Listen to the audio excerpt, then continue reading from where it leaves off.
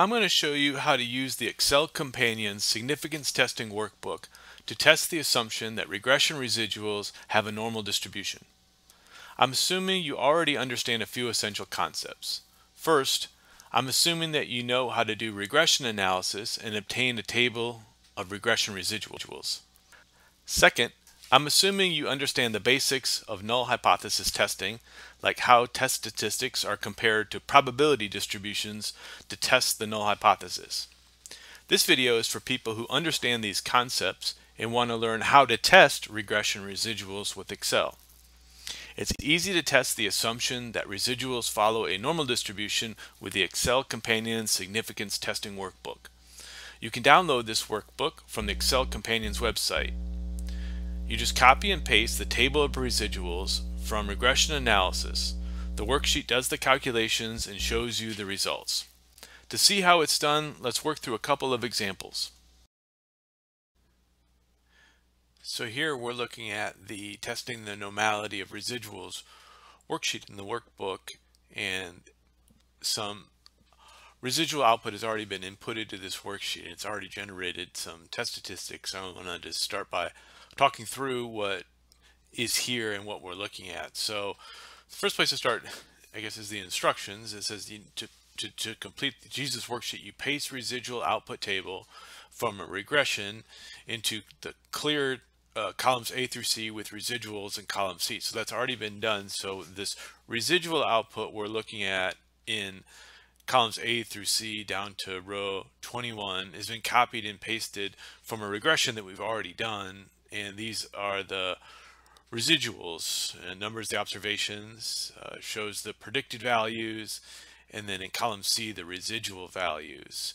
And so once these residuals appear in column C, the worksheet has some built-in formulas to examine these residuals and test whether these residuals are normally distributed. So we see some descriptive statistics here, the n, the mean, standard deviation of the residuals, the skewness, and the kurtosis. And so some of these values, particularly the skewness and kurtosis, are used by one of the tests of the normality of residuals, the Jacque-Bera Test.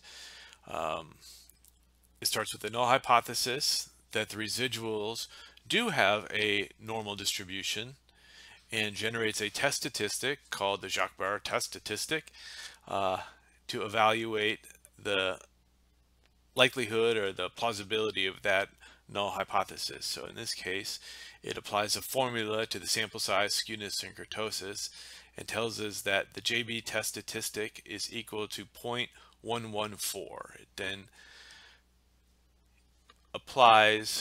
uses that test statistic and applies it to a chi-square distribution with 2 degrees of freedom, and reports that the p-value is 0.945, and it lets us know that the critical value for the test would be 5.991. Obviously the p-value is far below, or the JB test statistic is far below the critical value, and the p-value return is far below 0.05 conventional setting for hypothesis tests. So the conclusion is fail to reject the null hypothesis, and in this case that means the residuals pass the test, that they appear to be normally distributed.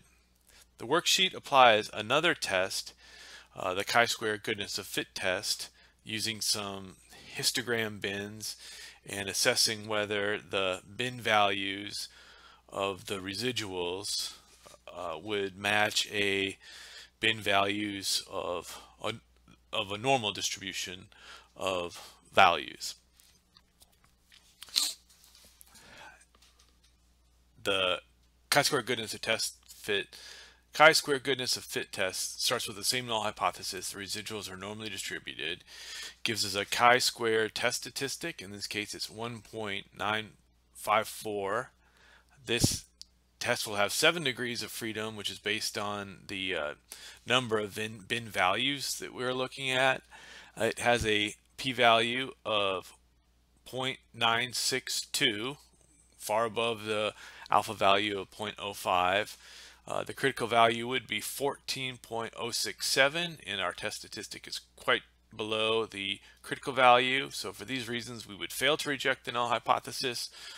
The residuals have a normal distribution, so it passes the test. Both these tests are used to assess the normality of residuals. I think the benefit of the Jacque-Bera test is that it gives uses the skewness and kurtosis to generate a single test statistic that's compared to a p-value and compared to a chi-square distribution to give you a p-value, and we'll work with a range of applications. The chi-square goodness of fit test, to be honest, leaves a little bit desired because some of the expected frequencies are going to fall below really what's necessary for a chi-square test, and the number of bins you use kind of depends on the number of observations you have. So in this case, we're attempting to use, let's see, there's like 8 different bins. No. Yeah, 8 different bins to assess these residuals, and we only have 18 cases, so it's slicing the data a bit thin. But what I do like about the chi-square test is it allows you to look at a histogram of the standardized residuals and get just a general feel of their shape, whether they're single peaked, whether they appear to be symmetrical, whether they trail off on one side, if they're obvious, exceptions to a normal distribution. So it gives you a chance to look at the data, which is really important. So the Jacque-Bera test statistically may be preferable, but for visual purposes and visual inspection and diagnostic purposes, the chi-square goodness of fit test is awfully good. So this is all what the worksheet can do. Now let's work through an example where we're analyzing the normality of regression residuals using the significance testing worksheet. So this takes 2 steps. First, we're going to estimate a regression equation and obtain the a table of residuals from that regression equation. And then we're going to copy the table and then bring it to the significance testing worksheet and the worksheet page that will apply the tests of normality. So I'm starting with the states workbook, and I'm going to estimate a very simple regression equation just to obtain some residuals that we can look at. So I will go to the data page and I will use the data analysis tool pack.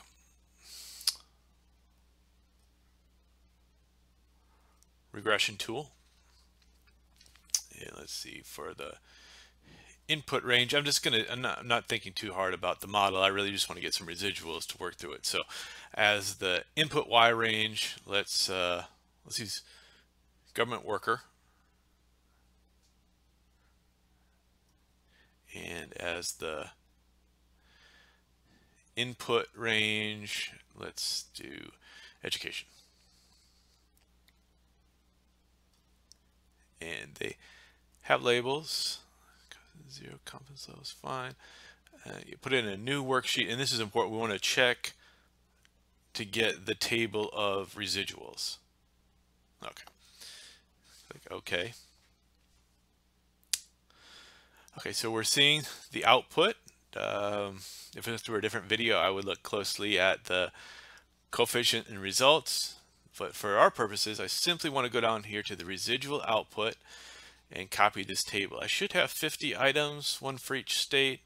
There we go. So I'm going to copy this, and I'm going to jump over to the significance testing workbook with this table copied.